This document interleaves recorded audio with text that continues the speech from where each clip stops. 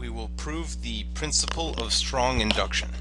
So, that would be for some open sentence Pn, we will suppose that P1 is true, and for some k, if Pj is true for all j between 1 and k, then Pk plus 1 is true.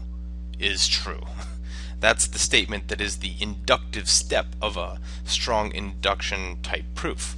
And if those two things are true, then we will conclude that Pn is true for every single n in n.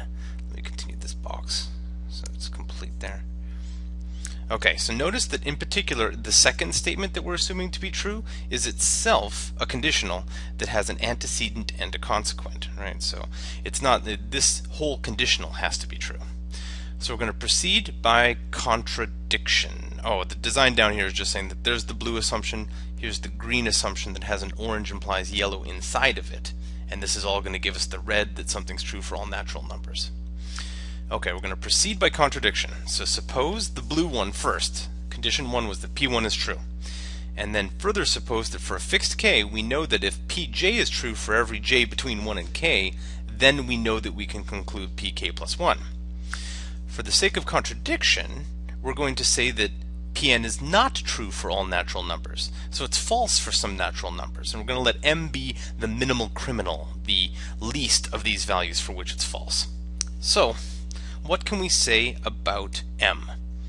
Well, for one thing, since we know that P1 is true, we know that, what's true about m? M has got to be at least as big as 2, because we know that P1 is true.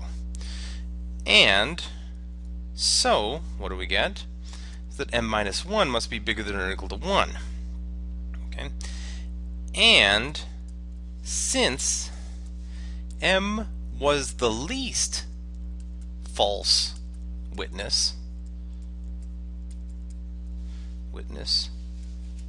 we know that Pm minus 1 is true. Now, if we were in the world of regular induction, this would be great because we move to the next step from the previous step. But we're not in that world for this proof. We're in the world of strong induction.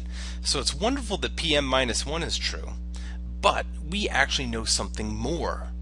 M was the least false witness. So, furthermore, we actually know that Pj is true for all j that happen to be located between 1 and all the way up until m minus 1. Not only m minus 1, but all of the preceding natural numbers before m minus 1 all the way down to 1.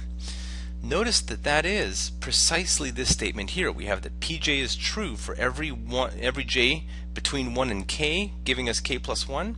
Here we have that Pj is true for every single j between 1 and m minus 1.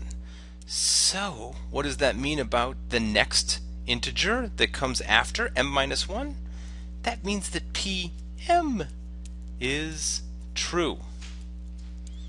But Pm was supposed to be the least value for which P of x was false.